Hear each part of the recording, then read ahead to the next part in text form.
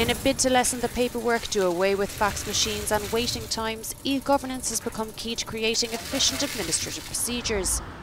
However, in Germany, the reality of the matter is very different. Public services and offices still have lengthy bureaucratic processes in place.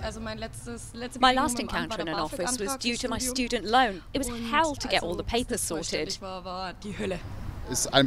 They are always so slow and inflexible. Of course, it could be easier, but try to teach something to public servants.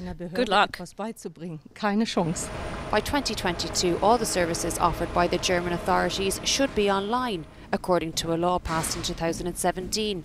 Digitalisation is therefore once again part of the election campaign.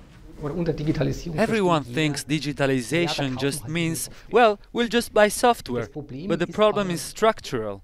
It's the thinking, it's the culture within the administration. Today we have an administration that works according to principles that were established 100 years ago, extremely hierarchical. A European comparison proves him right.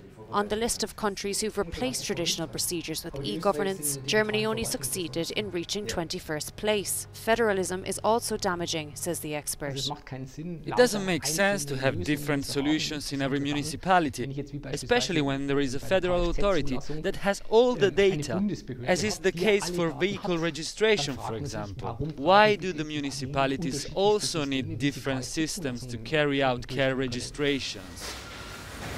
Digitalisation is a mammoth task. Municipalities will face many hurdles until scheduled changes take place at the end of 2022.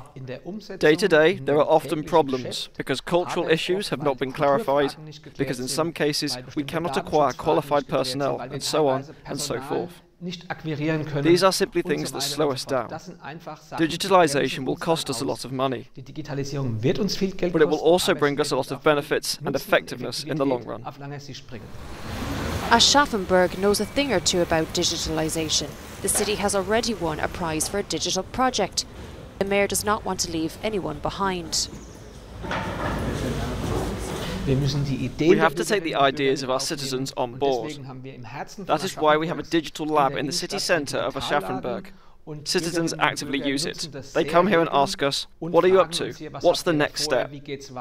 Despite the many unanswered questions, one thing is for sure.